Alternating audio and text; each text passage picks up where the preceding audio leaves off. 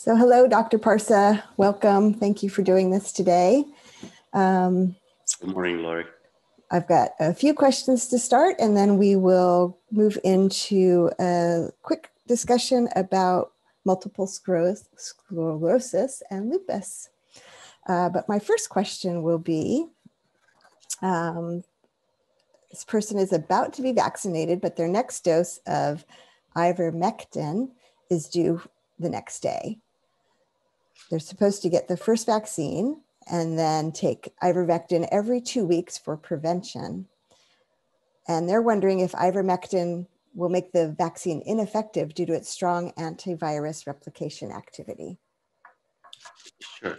I'm not sure if there is any existing, protocol in the U.S. that, there's some of the places and some of the hospitals trying the ivermectin for the treatment of the COVID patient in the hospital, but it hasn't been, by the FDA approved as an treatment option for the COVID patient at this time. There are so many countries and so many centers in the world trying to just use the ivermectin for the outpatient as a preventative and as a therapeutic, options for treatment. There's some of the good result and promising, result as in some of these studies. Some of them, they're not supporting it. So we're still in the process preliminary as, looking at ivermectin as an alternative preventative medication or the therapeutic medication for the patient. For that patient, which the ivermectin is already on board and they're taking it. Ivermectin mechanism is anti-inflammation. It wouldn't affect the vaccine. They can have their vaccination, but ivermectin is preventing that the COVID not going to the cytokine storm, or the other words, the severe forms of the COVID. So they can have their vaccination. There is no problem, but it can be, there is, the ivermectin is still not as part of the CDC guidelines for the treatment or prevention of the COVID yet. It might be in the future when there is more studies and more support and more evidences, coming on the table. One thing that I want the patients to know, there are a lot of publications would be published every day in the world. That not supposed to change our practice guidelines and what we're giving to our patient until that publication or that notion that they're looking at needs to be under the study that we call a randomized clinical trial. Randomized clinical trial is these type of studies that they usually just having a two group of the control and the case, which means that they're using the ivermectin versus the group of the people who are not taking it. They're randomizing the patient in two groups based on the pre-existing condition and all the epidemiologic factors to make sure that there is no biases, playing, in that one and, distorting the outcome and give us the wrong information. So by having the randomized clinical trial, we can just, clearly see the evidences, and that evidences is replicable, and we can use it for that one. So unfortunately, there is not completed, evidences from the ivermectin coming, but it's a very promising alternative, treatment and preventive options for the patient, which we would know in the future soon. After, some studies coming, some more randomized clinical trial to be done, and then make it as an evidence without any flaw or the biases for the study. So if someone is already on the ivermectin, for whatever reason, they can have their vaccination without being worried about it. It's not going to affect the vaccination. Okay, great. Our next question is from someone who says their mom is a 60-year-old and a lupus survivor. She had lupus 15 years ago. She's still taking medication for now for maintenance. Last year, she had COVID-19 in the Philippines, but she was asymptomatic. Just last month, she visited here in the US with the plan to stay until July. With her condition, while in the US, can she receive a COVID-19 vaccine? The answer is yes. We're recommending for everyone who already documented or suspiciously got COVID in the past to get the vaccine.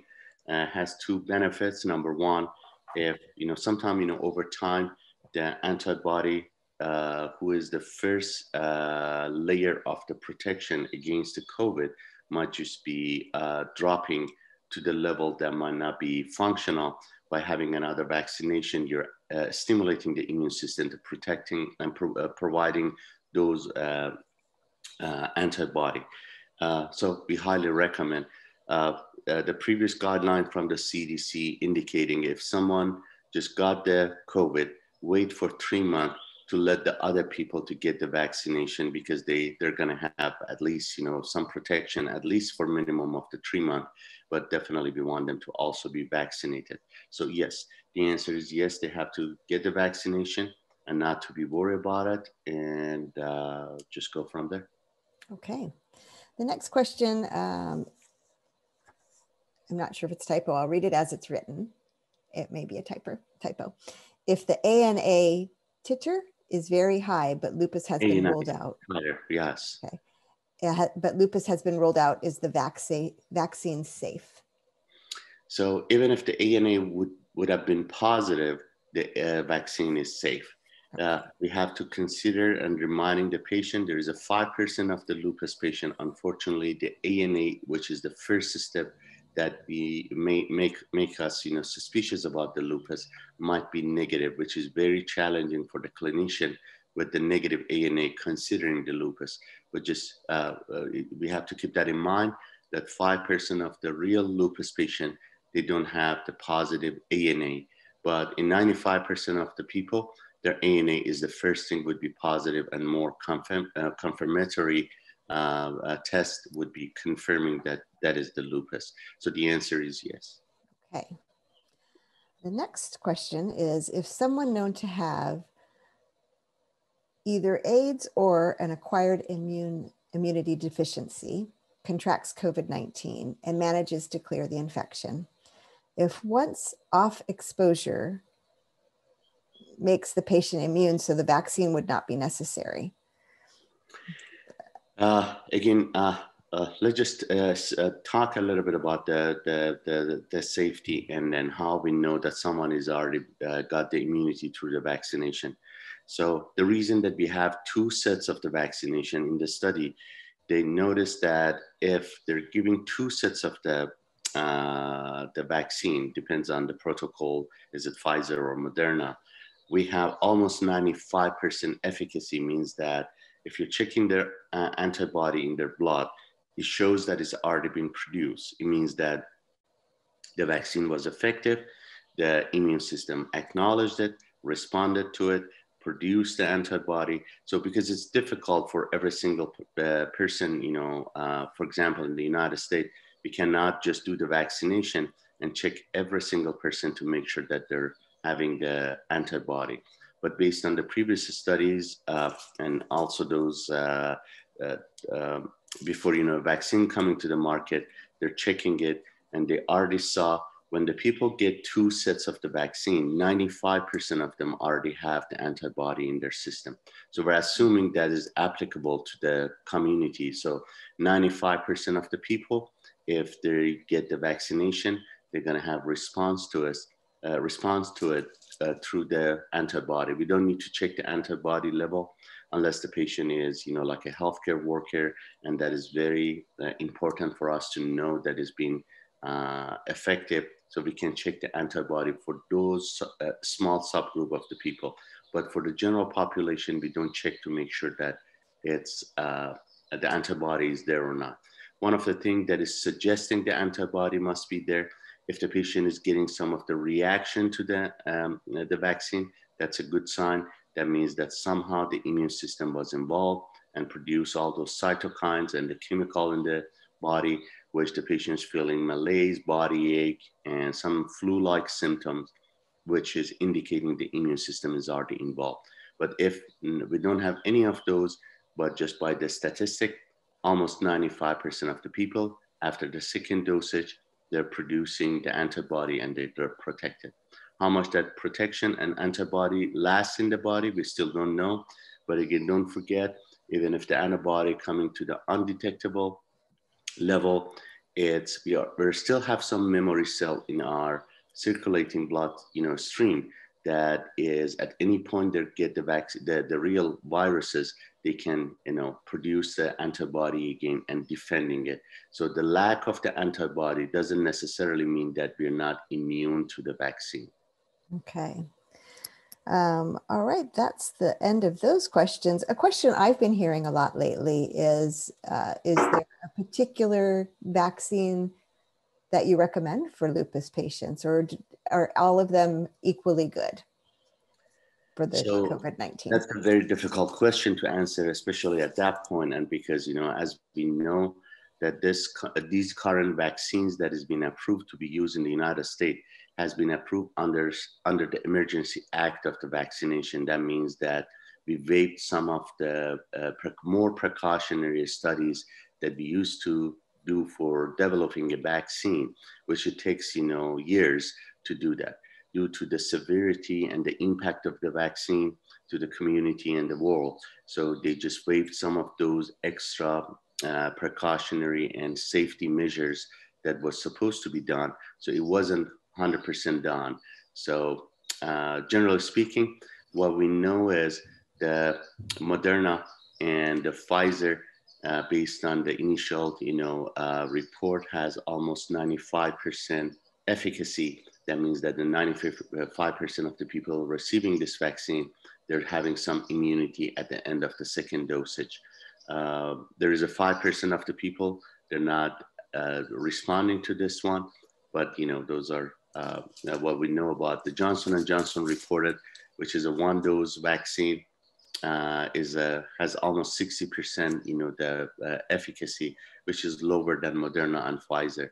So if there is an option to get between the Moderna Pfizer versus the Johnson & Johnson, I would recommend to go with the Moderna Pfizer, because the efficacy so far shows higher until more vaccine, and the more vaccine is on the way to be produced, which is going to be coming with more studies and everything.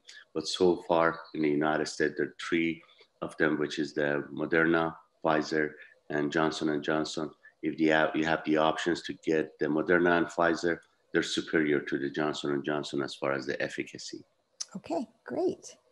Well, last month was Multiple Sclerosis Awareness Month, and we were hoping to do our talk with you last month, but we're still going to talk about it. One of the big questions people do have is, can you have both? Can you have both multiple sclerosis and lupus? Because they're both chronic autoimmune diseases, right? So that is correct. So one of the challenging for the clinician is that, because as we know, the lupus is an autoimmune disease that involves multi-organs in the system, in the body, including the bone and joints, including the skin, including the central nervous system, including the kidney, including the heart, lungs, and other organs. And multiple sclerosis is another autoimmune disease that the body attacking the myelin sheath, which is the covering, insulating, layers of the nerves that just, destructing the myelin sheath, which is going to be mostly the disease with the neurological symptom. As we know, both of these diseases are autoimmune. Both of these diseases affecting almost the same population, female more than males. They're just having the nature of relapsing and remission, nature, and they can both affecting the nervous system. The challenge comes when the lupus patient presenting with the neurological symptom, and they do the MRI, which they usually do, and then they see some lesions in the brain or spinal cord, and their question is, are we dealing with lupus or are we dealing with the multiple sclerosis? That sometimes is very challenging, because by the nature of the lesion and the imaging, we cannot differentiate between these two there's some of things that the clinician, it would help the clinician to just differentiate between these two. One is we're not expecting the multiple sclerosis, affecting the joints or affecting the causing skin rashes, causing other symptoms that usually they don't do. So multiple sclerosis is exclusively affecting the central nervous system. And lupus is the opposite. Lupus could just, involve any organs. So if we have other organ involvements, the diagnosis would be in the more favor of the lupus. Also ANA, so anytime that we have a central nervous lesion, they already did the MRI, they're saying we cannot tell, is it definitely a lupus or is it definitely a multiple sclerosis? The clinician needs to, if it's a neurologist seeing, the patient, they have to refer them to the rheumatologist or asking with the primary physician to do more testing like ANA. And if the ANA is positive, most likely we are dealing with the lupus that is manifesting as a neurological symptom and involvement of the neurological symptom. So it's more in the favor of the lupus. And if, so that would be very helpful. Also, sometimes, we see a lesion, patient doesn't have the ANA positive. The other things that we can do is analysis of the lumbar puncture, the CSF, which is the fluid surrounding around the central nervous system and the spinal cord. There's some of the oligochondral bands that they can find, which is the characteristic of the multiple sclerosis. So the bottom line answering this question is, although there is a lot of similarities when the lupus affecting the central nervous system, there are still a lot of ways that we can differentiate between these two. And there is 20 cases already been reported that the patient had both the diagnosis of the lupus and multiple sclerosis. So it's not impossible that the patient has both disease, but the chances is very slim that someone has both diseases. It's possible, but the chances is very slim. But when it comes to the challenges for the diagnosis, the clinician can just do some tests like the ANA, like the analysis, the CSF, and also looking at if there is any other organ involved. If other organs involved because besides the CNS, then it's more in the favor of the lupus. And if the ANA is positive, we're assuming this is lupus until proven otherwise. But still 20 cases been reported in the world that the patient got both of them, multiple sclerosis and lupus together, but that's a rare presentation. Very low percentage, yeah. So do rheumatologists treat MS? No, actually it would be a multidisciplinary group that they need to treat. So rheumatologists taking care of the lupus part and the neurologist expert in the multiple sclerosis treating the multiple sclerosis part. And of course they have to be working together and communicate with each other to make sure that they know what they're doing and the plan is being reconciled for something that the patient get benefit out of the treatment. Okay. And this is just a more general question about autoimmune diseases. Is there a family connection between autoimmune diseases? There are a lot of autoimmune diseases has been shown that is higher when the family is being involved. We're learning more and more about the genes that are responsible to make someone having or presenting with the autoimmune disease. We still don't know all of the genetic predisposition for all the diseases, but of course, if there is a family history of the autoimmune disease, the chances is much higher in the offspring, but we still don't know all the genetic, part of it. Some of those genes are already being recognized, and in the future, what we could do is not a clinical testing and a blood test. It's going to be genetic testing to just find those genes and say, you have these genes, you have this presentation, so you have that disease. But we don't know all of the genes responsible for all the autoimmune disease. One of the things is we shouldn't forget is the number of the studies that we do is based on the budget that we have for any single disease. The rarer the disease, the less budget is allocated for that study for being done in that area. So for the diabetes, we have millions of the patients are affecting, and there are a lot of budgets and grants are allocated for doing the study in those areas. So we have more information, we have more randomized clinical trial, which is helping us to just know more about them. Unfortunately, when the disease becoming more rare, there's less budgeting for doing the study on those group. So most of the publication and study that we have are anecdotal or sporadic here and there based on the budget or the fundraising that was done for that type of disease that would help to just do more studies. But in the future, of course, we're going to know more about it. Jay and his group has been helping and asking for the Congress to just allocating more budgeting for research on the lupus, which we saw the great result of the 2 medication came to the market, and working for the lupus nephritis, which we have to thank the group and everyone for all the efforts and time they put to just make this happen. So hopefully in the future, we're going to know more about it, and more genetic testing is coming. And in the future of the medicine,